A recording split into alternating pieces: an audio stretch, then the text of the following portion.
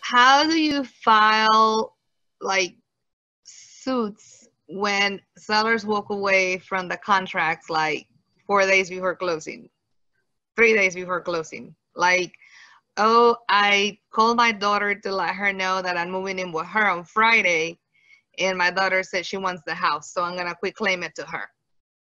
That was one. How much equity, how much profit would you have made on that house? That was roughly, Ballpark. okay, now let me pull out my calculator. That one was, let me see, we had a contract for 233, about 16,000. So here's the thing: when you sue somebody, it's in that case, it's called specific. You're suing for specific performance. You're going to have to get a lawyer to do that, and the lawyer may cost you $3,000 or $4,000 or $5,000 to, you know, get specific performance, which is them closing the sale with you. If it was a cash sale, you have to be prepared to write that check. So is it worth spending $3,000, $4,000, or $5,000 to maybe make 16?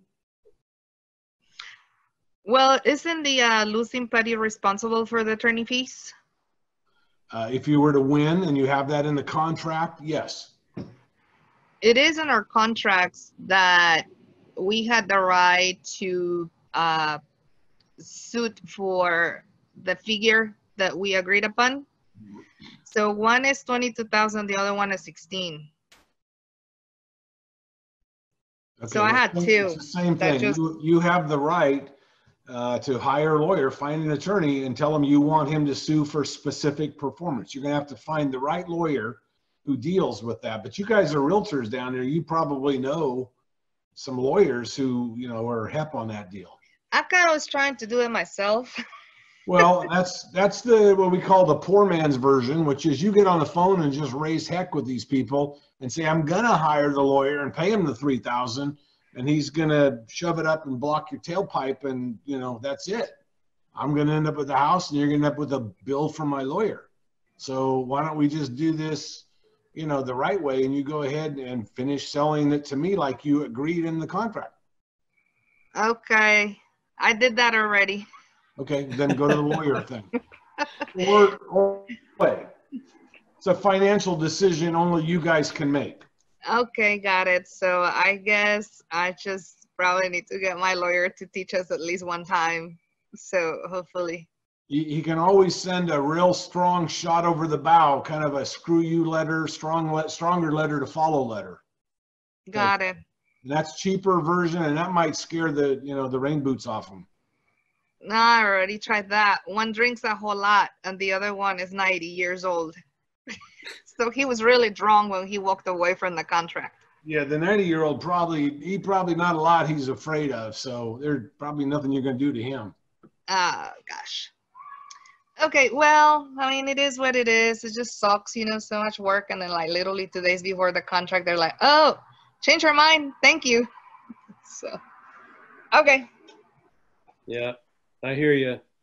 I've had that happen. You also want to consider the optics on the deal. Not that I care so much about what other people think of me, but just think about, you know, Jeff, I think you've told this story in the past about your tenant terrorist, yes, lease option guy, and he went to the local news, and pretty soon your company name is all over the nightly news. You're predatory scammers and all this stuff, kicking old ladies out of their house. Yep. You know, Just at the office one Wednesday morning, and here comes the local news crew, and the guy just busts in and says, yeah, you know, I hear you're scamming all these people. Well, a whole bunch of our tenants, you know, we had hundreds of houses.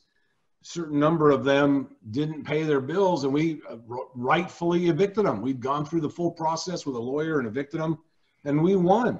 And we got judgments against these people. And, you know, they came back and got the, you know, the liberal news media out here to go boo-hoo on their shoulders. So we fought back and won, but I mean, that, you know, that takes a couple of years off your life when you do that. So, you know, do you want to be right or do you want to survive? Both. Yeah, you got to pick one, man. You have to pick one. In my past life, I would always go for, you know, throwing the flaming arrows and darts and the red meat eater. You know, I had them all on speed dial. But you know, you get old. You know? Yeah. I guess it's just I guess it was just like a, you know, crazy month with the whole coronavirus. Everybody got coronavirus iffy about things. Yeah. So on number 6 lost contract, I kind of got pissed. Yeah. Well, so it kind of finally got to me. At the end of the day, I can tell you the optics are going to weigh out over everything else, and it's not going to look good for you to be on the nightly news suing a 90-year-old, probably war veteran. And yeah. How do you know that he went to Vietnam War?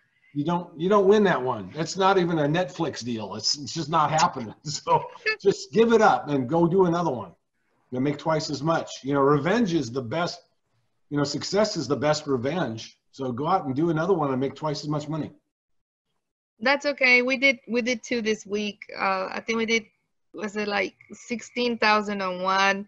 We're wholesaling another one on Friday for 22, and I'm working on a duplex right now.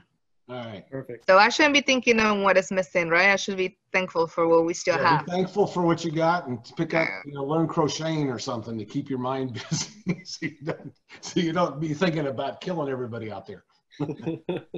Thank you. I knew I needed this call tonight. It's like counseling. Thanks. Yeah. That's what we do.